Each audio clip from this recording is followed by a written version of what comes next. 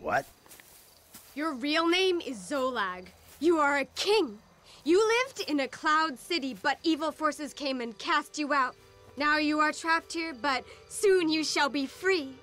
Okay. I used to be called Marnie. Now I am Shupar, Queen of the Winds. Doubting is the pathway to believing for non-objectionable persons. The literature is very clear about that.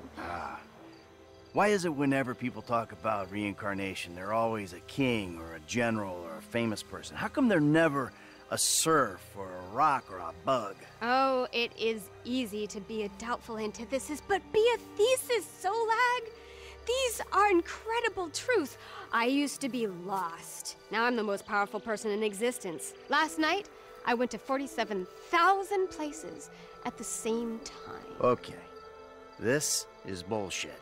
Objectionable persons fall at any hurdle. Goodbye. Helping higher beings is the pathway to acquiring a higher existence. I'm sure it is. You're not. But you are on the way.